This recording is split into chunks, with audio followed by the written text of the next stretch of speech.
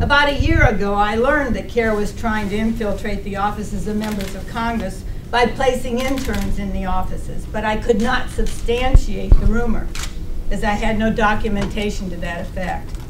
Now, however, author Paul Sperry and his co-authors investigative team have unearthed the 2007 memo written by CAIR, which documents their stated intentions and goals to place interns in congressional offices, supposedly for the purposes of influencing the policies of those members.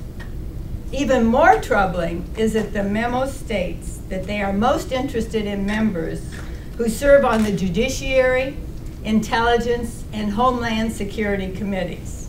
We are here saying that we need an informed body politic. We need informed Americans to understand the threats against this country, and knowing the kinds of things that are in these books is very important. The latest book provides stunning documentation of many of the things that are said in it with regard to the activities of CAIR. We urge our colleagues in Congress to be knowledgeable about those threats and about the things that are going on.